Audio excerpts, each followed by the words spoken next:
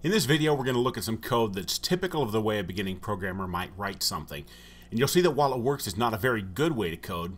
Now, the solution not only requires fewer lines of code and it's more flexible, but it's also a method that you'll use over and over in the future.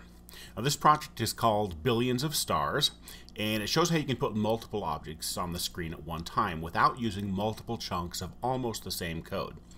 Now, we're going to be using several files here: build.settings, config.lua, main.lua, and then three star pictures: glow star, gray star, and yellow star. And at the end of this video, I'll put up a link showing where I got these graphics and more. A really good graphic package that you can get. So main.lua, this is the first version of the code, and this is typical of how a beginning Corona SDK programmer might write it. At the beginning here, we have display set status bar. Basically, we're hiding the status bar at the top of the screen. And then we're setting up a couple of variables.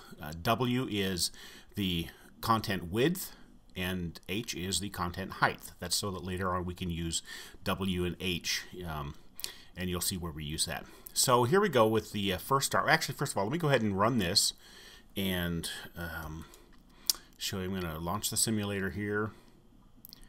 And okay, so what this program does is it puts 4 stars at random on the screen, and when you click it, over here you can see in the terminal, it shows the name of that star. Okay, and it does randomize them. So here, let me relaunch the simulator.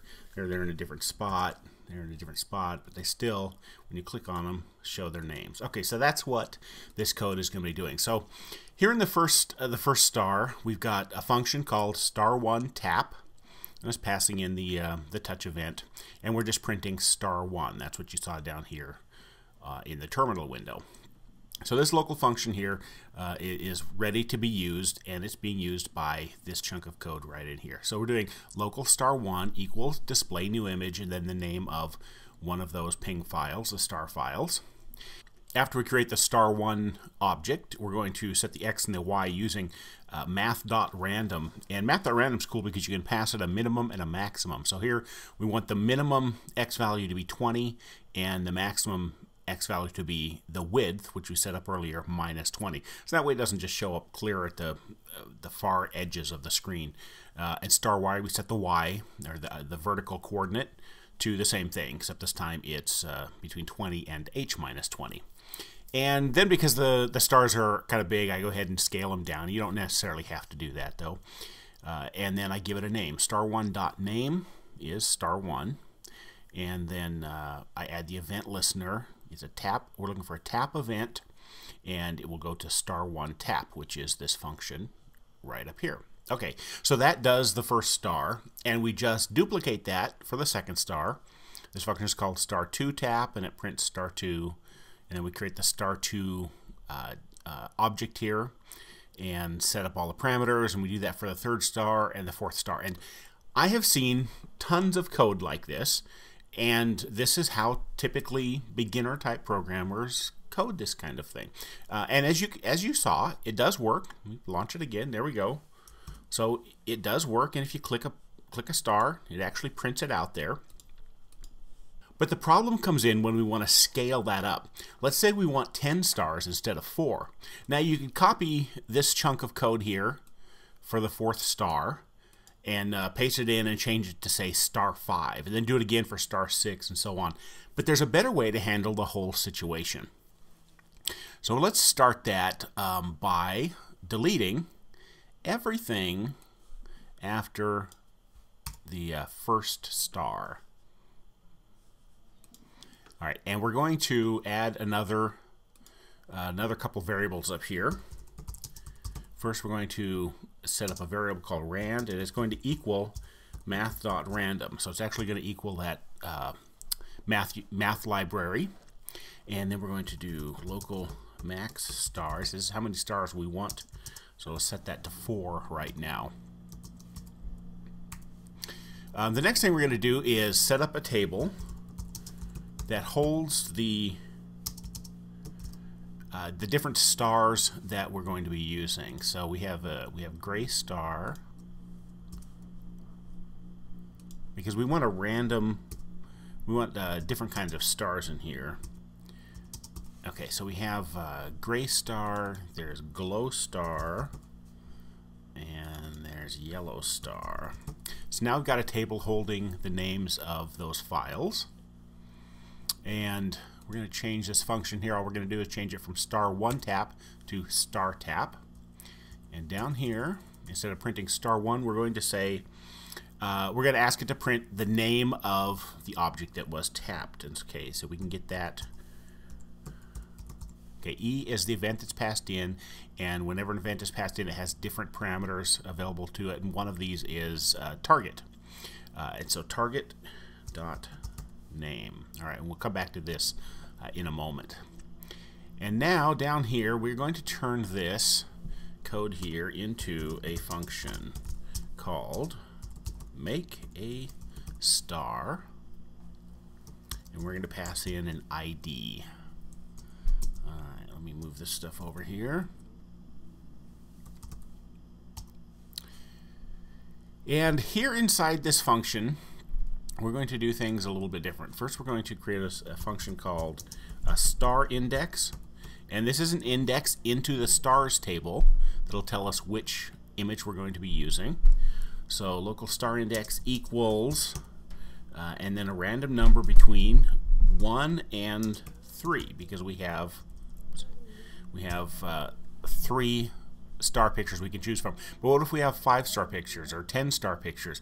Well, a better way to do that, other than hard coding this value of 3, is to actually look for the number of stars, number of values in this table. And that's very easy to do. You do the pound sign and then stars, and what that says is give me the number of elements in this table.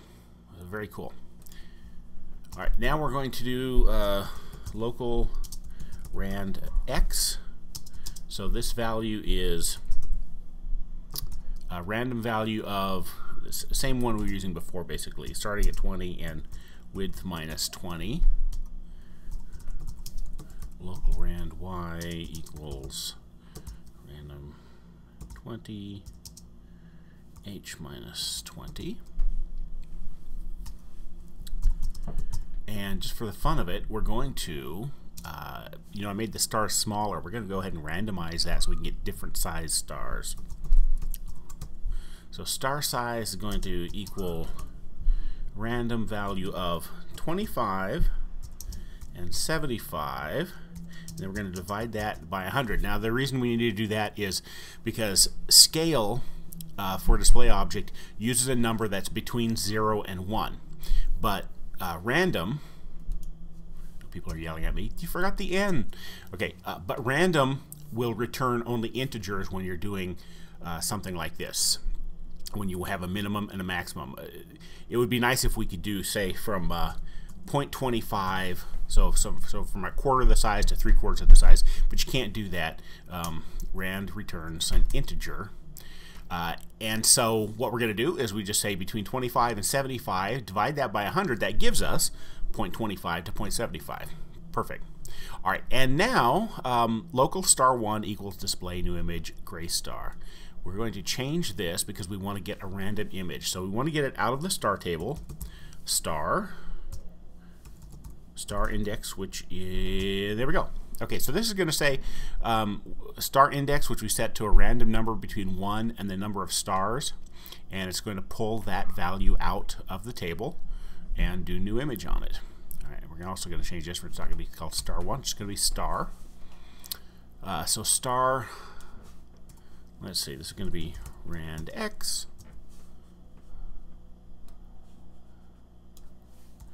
rand y,